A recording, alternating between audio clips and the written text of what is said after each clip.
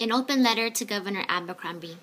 Hello, my name is Kelly, and I am a public school teacher here in Hawaii.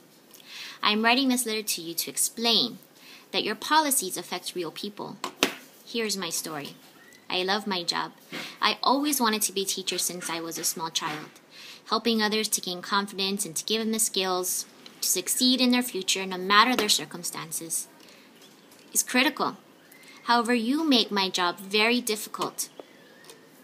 I beg of you to imagine 27 real faces that walk into my classroom each morning, hopeful, full of promise, looking to me to unravel the mysteries of the world. Through your oppression of teachers, you are telling these real children, sorry, you're not a priority. Your policies not only affect Hawaii's children, they affect me. I started teaching 5 years ago in the state of Hawaii. In this time, I have not seen one pay raise of any amount. As a matter of fact, we have had huge pay cuts, namely furloughs, and under your administration, an unfair imposed 5% pay cut, loss of planning time, and 50-50 medical. What does this mean for me and my family? It means that we are not just barely making it, we aren't making it. Only half of my paycheck makes it to my pocket. I pay over $500 a month in medical premiums. This may not mean much to you, but to me, that's groceries that I am not able to buy for my family. It's not fair, Mr. Abercrombie. I went to college for 6 years to obtain a professional master's in teaching degree. I do what's right. I do what I can for my community. I spend my own time doing professional development, planning, spending weekends working, instead of spending time with my family. And all this with little to no acknowledgement or fair compensation.